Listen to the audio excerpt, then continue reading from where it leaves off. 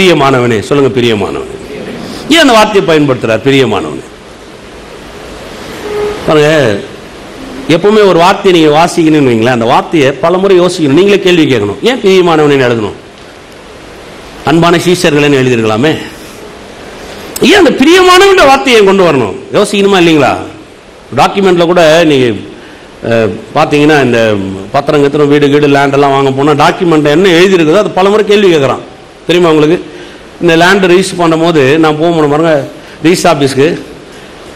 இந்த லேண்டு அவர் ரிஜிஸ்டர் பண்ணும்போது முதல் ஓனர் அதை வாங்கியிருந்தார் பாருங்க, எனக்கு முன்னாடி இந்த ஓனர் ரிஜிஸ்டர் பண்ணும்போது எதிரில் எதுவுமே கிடையாது.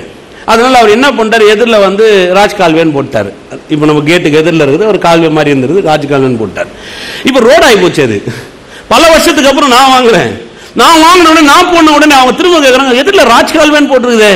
இல்லை சார், நீங்கள் வந்து பாருங்க, எதிரில் வீடு இருக்குது, ரோடு இருக்குது, எல்லாம் வந்துச்சு. இல்லையே, கேட்டு முன்னாடி ராஜ் கால்வே வருதுன்னு போட்டுருக்குது. அப்போ டாக்குமெண்ட்ல ஒன்று எழுதிட்டாங்கன்னா அதை வந்து பலமுறை யோசிக்கணும். உடனே வராங்க, இருங்க நாங்கள் வந்து பார்க்குறோம். எல்லாரும் வந்தாங்க பாருங்க. வந்து பார்த்ததுக்கு அப்புறம் அப்போ ஏன் டாக்குமெண்ட்ல அந்த ராஜ்கால்ல வந்துச்சு? அப்போ அவர் ரிஜிஸ்டர் பண்ணார் பாருங்க. இந்த லேண்டை முதல்ல வாங்கி அவர் வச்சிருக்கும் போது, அவர் ரிஜிஸ்டர் பண்ணும் போது அந்த பக்கம் தண்ணி போயிருக்குது. இந்த முழு ஏரியா பக்கமும் தண்ணி என்ன பண்ணிருக்குங்க, போயிருக்குது. அப்போ இது நிலமா இருந்திருக்கு. அப்போ டிசி கன்வென்ஷன் வாங்குறதுக்கு முன்னாடி அவர் அந்த பேரை போட்டு வச்சிருந்தார். அப்போ பல விதங்களை யோசிச்சாதான் அதுக்கு பதில் கிடைக்கும். எத்தனை பேர் ஒத்துக்கிறீங்க? லைட்ல போகும்போது கூட பாருங்களேன், நீங்க மேல இருந்து கீழே பாத்தீங்கன்னா ஒரு சின்ன மாதிரி ஒரு வட்டம் தான் தெரியும் நமக்கு. ஒரு பெரிய ஏரியா சின்ன வட்டமா தெரியும், ஒன்றும் பெருசா தெரியாது. அவ்வளவு ஒரே ஒரு கொத்தா காணும் நமக்கு. அவ்வளவுதான், ஓ பெங்களூரே இவ்வளவுதான் அப்படின்ற மாதிரி இருக்கும். நீங்க இறங்கி வந்தீங்கன்னா கிலோமீட்டர் கணக்கில் சுத்த வேண்டியிருக்கும். ஒரு பைக்கோ ஒரு காரையோ எடுத்துக்கிட்டீங்கன்னா ரோடா சந்து சந்தை எல்லாத்துலயும் நீங்க சுத்தணும். இதுல வந்து நிறைய விஷயங்கள் அறிஞ்சுக்கணும். பிளைட்ல இருந்துட்டு இப்ப பெங்களூரை குறிச்சு முழுமையா நம்மளால என்ன பண்ண முடியாது. அதே மாதிரி வார்த்தை வந்து நீங்க லேசில் எழுதாதீங்க. பிரியமானவனே சொல்லிட்டாருன்னு சொன்னா ஏதோ அப்படியே பிரியமானவன் அப்படியே ஒட்டுமொத்தமா பேசுறாரு. இல்ல, அதுக்குள்ள இறங்கி போங்க. கொஞ்சம் இறங்கி போய் கொஞ்சம் வேலை செஞ்சு பாருங்களேன், நல்ல அருமையான வார்த்தை வரும். ஏன் சொன்னான்னு அவங்க சொல்றோம் பாருங்க. பாருங்க, இந்த பிரியமான வார்த்தை நீ வாசித்தீங்கன்னா பவுல் சொல்றாரு இல்ல, கிறிஸ்துவுக்குள் நான் உங்களுக்கு சொல்லுகிறதாவதுன்றார் இல்லையா பவுல். அந்த கிறிஸ்துவுக்குள் நான் சொல்லுகிறதாவது பவுல் சொல்ற அந்த வார்த்தையும் இந்த பிரியமானவன் ஒரே வார்த்தை.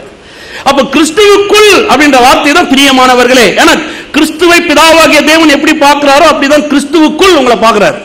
அப்போ பிரியமானவனே யோவான் எழுதும் அதே வார்த்தை தான். என்ன சொல்றாரு, எப்படி பிதாவாகிய தேவனுக்கு கிறிஸ்து பிரியமா இருந்தாரோ அதே போல அவரை விசுவாசிக்கிறவங்களும் பிதாவாகிய தேவனுக்கு நம்ம பிரியமா இருக்கிறோம் என்றதான் காட்டுறாரு. அதனால அந்த வார்த்தையை சொல்றாரு. அது ஏன் அந்த வார்த்தையை வருது அப்படின்னா, முதலாவது ஒரு பிராண்ட் வேணும். எதுக்குமே ஒரு பிராண்ட் இல்லைன்னு வச்சுங்களேன், அதை வந்து ஒரு மேன்மை அடையாது. உதாரணத்துக்கு சொல்ற பாருங்க, இப்ப நீங்க காப்பி தூள் வாங்க போறீங்கன்னு வைங்களேன், காப்பி தூள் கூடுன்னு கேட்பீங்களா, காப்பி தூள் பிராண்ட் சொல்லி கேட்பீங்களா? இல்லைங்க எங்களுக்கு ஒரு 1/4 கிலோ காப்பி தூள் கொடுங்கன்னு கேட்பீங்களா? இல்ல காப்பி தூள் இந்த பிராண்ட் வேணும்னு கேட்பீங்களா? காப்பி தூள்ல பல பிராண்ட் இருக்கா இல்லைங்களா? சன்ரைஸ் இருக்கு, நெஸ்காஃபி இருக்கு, ப்ரூ இருக்கு, நர்சஸ் இருக்கு, எத்தனையோ இருக்குது, எத்தனையோ காப்பி இருக்குது, எத்தனையோ தூள் இருக்குது. ஆனா அந்த பிராண்ட் எதுக்கு? இப்போ நீங்க அந்த பொருளுடைய மதிப்பை எதை வச்சு நீங்க கணக்கிடுறீங்க? இப்போ அந்த பொருளுடைய மதிப்பு எப்படி உங்களுக்கு தெரியுது? இந்த பொருள் மதிப்பு எப்படி உங்களுக்கு விளங்குது?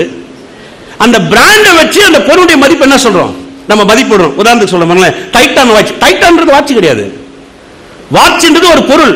டைட்டான்றது என்னதுங்க? கம்பெனி. டைட்டான்றது வாட்ச் கிடையாது. நல்ல ஞாபகம் வச்சுங்க. டைட்டான் நீங்க வாட்ச் நினைச்சீங்க, உங்களுக்கு உடனே ஞாபகம் என்ன வரும்? டைட்டான் ஒண்ணு வாட்ச்ல வரும். டைட்டான்றது வாட்ச் கிடையாது. டைட்டான்றது என்ன? அந்த பொருளுடைய தரத்துக்குரிய அடையாளம். இப்போ கிறிஸ்துவுக்குள் அப்படின்னு என்ன சொன்னா அது எனக்கு அடையாளம். பிரியமானவனே அப்படின்னு சொன்னா எனக்கு அது அடையாளம். இப்ப இந்த பிரியமானவன் இந்த அடையாளம் தான் நான் யாருன்ற மதிப்பையே எனக்கு எடுத்து காமிக்குது. எத்தனை பேர் விளங்குது? டைட்டான் அப்படின்னு சொன்னாதான் அந்த வாட்சினுடைய மதிப்பை என்ன பண்ணுதுங்க, எடுத்து காமிக்குது. எந்த வாட்ச்னா டைட்டான் நீங்க சொல்றீங்களா, அந்த டைட்டான் வாட்ச், அந்த டைட்டான் வாட்ச் தான் அந்த பொருளுடைய தரத்தை உயர்த்தி காமிக்குது. அதே மாதிரிதான் இது. பிரியமானவனே அப்படின்னு சொன்னா ஏதோ குத்து மதிப்பை பார்த்து உங்களை பிரியமானவனே அப்படின்னு அவர் ஒரு கவிதை எழுதிட்டு போயிடல, அவர் உங்களுக்கு ஒரு பிராண்டை கொடுக்கிறார்.